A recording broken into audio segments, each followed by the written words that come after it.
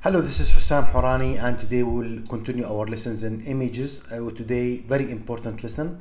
Maybe many of you is searching for this lesson, which is image training and prediction.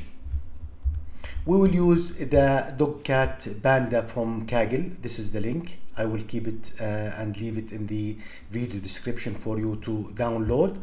After you download, you will have animals, and under animals you have cats, dogs, and pandas. 3,000 images. This is almost 197 megabyte. So we have 3,000 images that we need to train and predict some other images. So the example gonna be straightforward. This is from the old one. So what I'm gonna do is I'm gonna first do import images, and for this one I'm gonna use the animals. You can pick up the animals by going into the animal folder that has cat, dog, panda. So you go to the parent of the cat, dog, pandas folders, which is this animal. Okay, so we have this animal. We do select, okay, and from the select you will have the 3,000 images. So we have three categories: the cat, dog, panda. Cat, dog, panda. To browse these images before we do the training and all these things, let's go into that one. So we have cat, dog, animals. Under animals you have again animals. Under animals again you will have these three folders. Okay, so these are the cats, okay, and dogs, okay, and pandas. 3,000 images. If you go into the parent, you will have the animals, which has the three folders, and you will have images also. In the images we will have the prediction. So we have these three images to predict. The three images to predict, we will keep it in images folder. So let's do this example. So what we have done is we loaded these images, the 3,000 images. To view these images, you just go into image viewer, and from image viewer you will see all these images, okay, the cats, dogs, and pandas. This is the first thing. Second thing we used to do always when using images is embedding, or images embedding.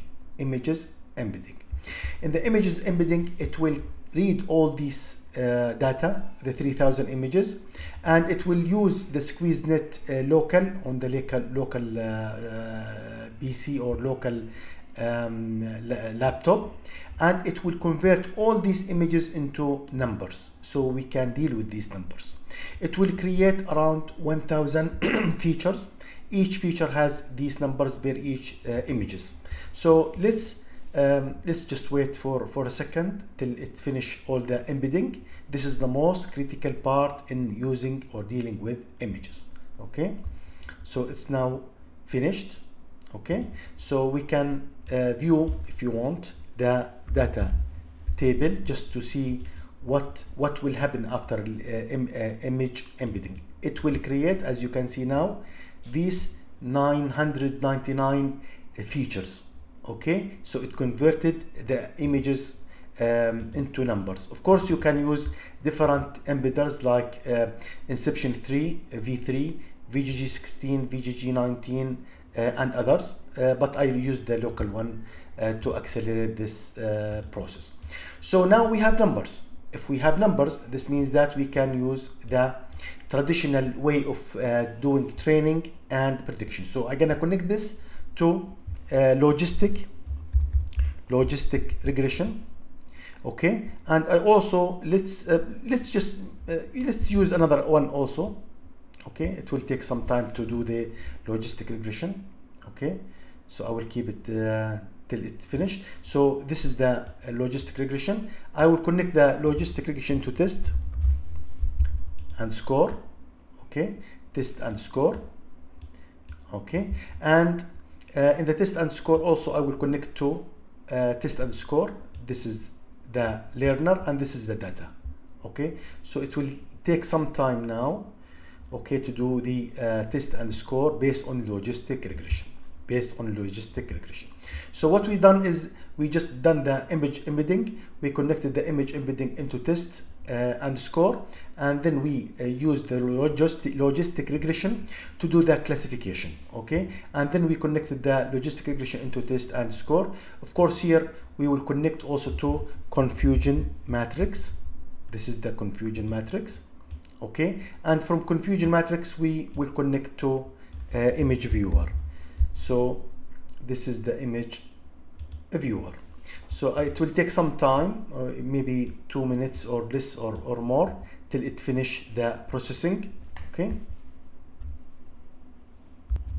now it's done. As you can see, test and score is done. If you double click, you will have the logistic regression, the area under curve 99%, classification accuracy is 95%, and all other measures, which is F1 precision and the recall.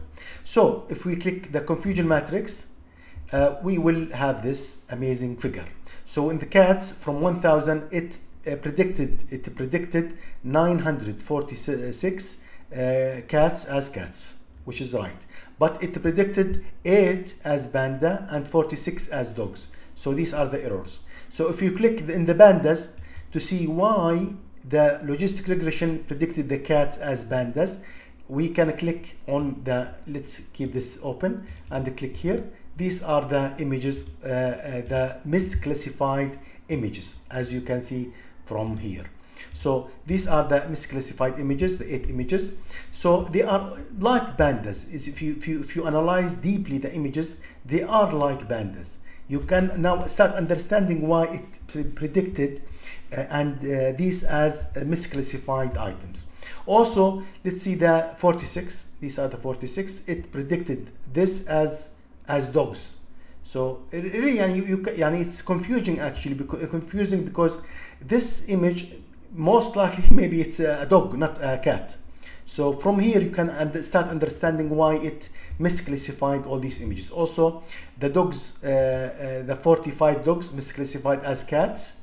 See, it classified them as cats. 13 as pandas, dogs as pandas, and so on and so forth. So this is now the training. We done the training, we done the confusion, and we done the view images. Now what we need to do is to do prediction. So gonna connect this into prediction, okay. And I'm gonna do two things. I'm gonna import images, import images, and we have 3 images to predict. Under images, select folder, and let me show you these images anyway. These are the images. So we gonna predict what will the prediction from these 3 images. We have cat, dog, and panda. Let's see how we're gonna do it. So these are the 3 images. I'm gonna connect this to image embedding, of course, image embedding, okay. And from image embedding, I'm gonna connect into prediction, okay. And if you double click the prediction, you will see what's happening. So the cat image, it predicted this as panda, so this is wrong, misclassified item. Dog predicted as dog. Logistic regression predicted dog as dog. Logistic regression also predicted panda as panda. So 2 from 3 correct classification and one bad classification. Let's actually use another. This is done. We done the training, we done the test and score, we done confusion matrix, we done prediction, but let's also use another algorithm. Let's for example use the simple one is the tree. So I'm gonna connect this to tree, okay, and I'm gonna connect this to, it will take some time till it pick up the numbers, and I'm gonna connect this to test and score, and it will start recalculating all these numbers all together. And also I will connect this into prediction. So we need to do testing and prediction and see and compare the values. So this is 30, this is 59% completed, which is good. It will take a minute or less to do the whole thing. Of course, you can try the KNN, you can try any other algorithm in classification. We have around 10. You can use them all to do the prediction. This is done. So from testing, you see that training in classification accuracy is 91%, while the logistic 95%. Let's see the prediction.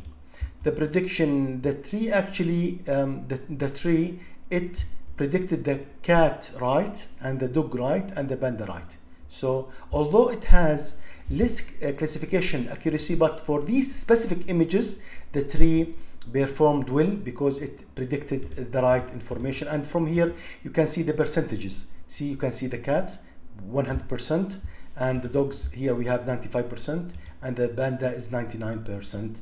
For pandas. So you can now start comparing logistic regression, vice the tree, vice all other items. So this is exactly what's happening to do image training and prediction. Straightforward, very simple. We used this in classification anyway, but we added the image embedding. Image embedding before we train the data, because we need to understand the images. We cannot just understand the images as is. As these images, for example, we need to convert them by having the image embedding into numbers, into vectors, okay, numbers, and then we can do the logistic regression tree and all other algorithms. This is the lesson for today. I hope that you enjoyed it. Very straightforward, very important example, and very important lesson, because it is the base of how to deal with images, how to do the training and prediction. We'll see you in our next lesson, and goodbye.